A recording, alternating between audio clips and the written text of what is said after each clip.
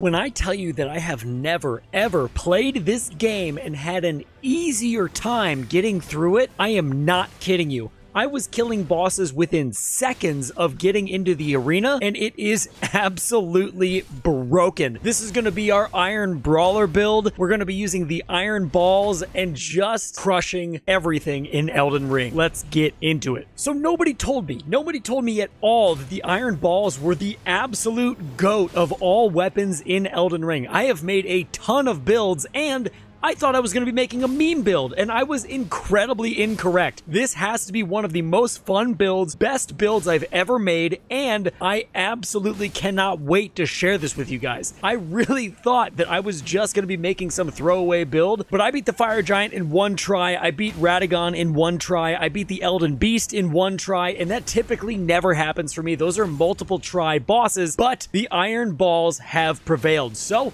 we're going to get into every single aspect of this build. I'm going to give you some tips and tricks on how the build works, and I'm going to show you exactly where to get everything, so let's get started. Now, right away in this video, I'm going to show you guys my stats right off the bat, so you can see exactly where I have my stats allocated to get the most out of this build. We are rocking a 150 strength build. We're going to have 80 strength, 56 vigor, 35 endurance, and everything else is just kind of left over wherever you want to put it, but those are the main stats that we're going to put into this build. Considering the Iron Ball only scales with strength, this made sense to max out as much strength as we could to get that hard cap so we can get the most damage out of this weapon with our heavy R2s. So in order to buff up to get yourself to do all this damage, you need to use the Commander's Standard to get the Rallying Standard buff, and then you're going to drink your Flask of Wanderer's Physic. After that, you're going to use Cragblade on your Iron Ball, and that's going to wrap you up in a ton of damage to start hitting those bosses really hard. So let's take a look at the Iron Ball weapon that we're using for this build real quick. So as you can see, it has a 211 plus 286 physical attack power. It's got a strength scaling of A, which is phenomenal. It's going to require you to have 11 strength and 8 dexterity, and the icing on the cake is that we have put Cragblade on this weapon to get that extra buff, which we're going to talk about in just a second. To get this weapon, you need to kill Big Bogart right in Liurnia of the Lakes at the Prawn Shack. You can either kill him or do his entire quest line, and I believe he will drop them for you at the end, but killing him at the beginning of the game is a surefire way for you to just speed through this game with nothing to stop you. Now, as far as getting the Cragblade Ash of War, this is incredibly easy, and it's going to be located here in Caelid right on the map from a Silver Scarab, and what this buff is going to do is it's going to increase your physical attack power by 15%, your stance damage by 10%, and the stamina against blocking enemies by 50%. So it's just going to help you wreck house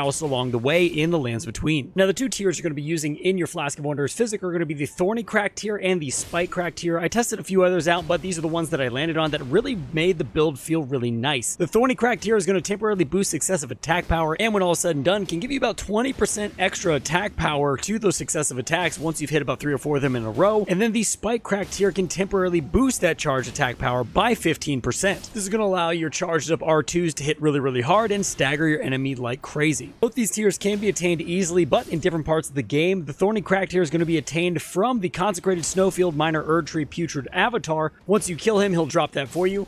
And the Spike Crack tier is going to be given to you from an altar in the Mistwood at the beginning of the game in Limgrave. Now, real quick, I just want to say thank you guys so much for watching this far into the video. If you're not subscribed to the channel yet and you're really enjoying what you're seeing so far, let me know down in the comments, subscribe to the channel, hit that bell notification so you guys to know when I'm making more videos for you. I really appreciate it. We just hit 11K, so I'm very excited about that. Super excited to see where the channel is going to go in the future. So without further ado, let's get back in the video. Now, for the armor that we're wearing, I wanted this to look somewhat like a boxer. You know, I like to RP the builds in this game, so I went with the Exile hood, which kind of looks like we have our hoodie up over our head. I have the Haligtree Crest Surcoat because it's got a logo on the back, kind of like we're sponsored. I have the Bloodhound Knight Gauntlets and the Scaled Greaves. I think the Bloodhound Knight Gauntlets really flow well into the Iron Balls, and the Scaled Greaves, I think they are potentially the best looking piece of leg armor in this entire game. Leave down in the comments below if you agree, but that's just what I think. All of this is going to give you exactly 51 poise, which is exactly what you need not to get staggered around the PvP arena or staggered around by bosses in the Lands Between. So that's why I went with all of these different pieces, and to get them, you are going to have to wander all over the Lands Between. The Exile hood can be found in Stormvale Castle. There's a ton of exiles there. Just farm them and they'll drop this for you. The Haligtree Crest Surcoat is going to be all the way in the Haligtree in the far north.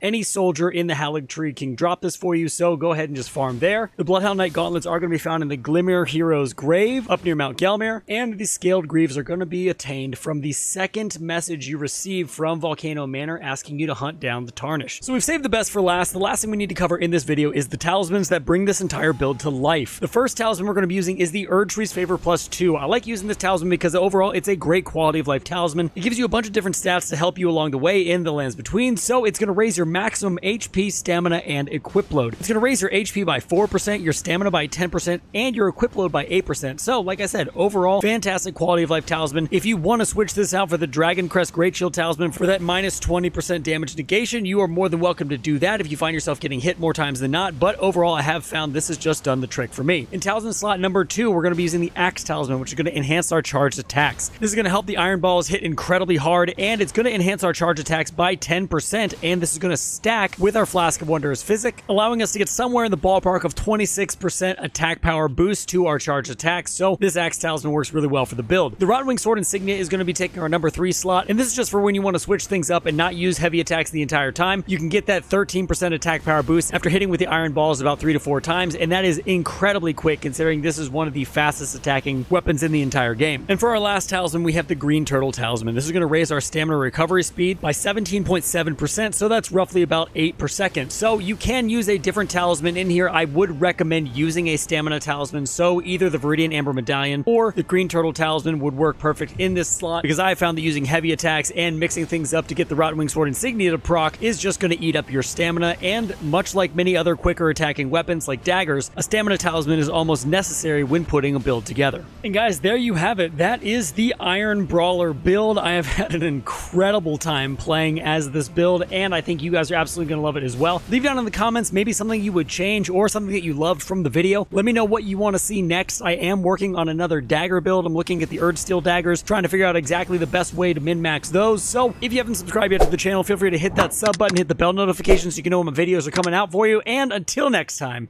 stay safe, enjoy the game, and I'll see you in the next one.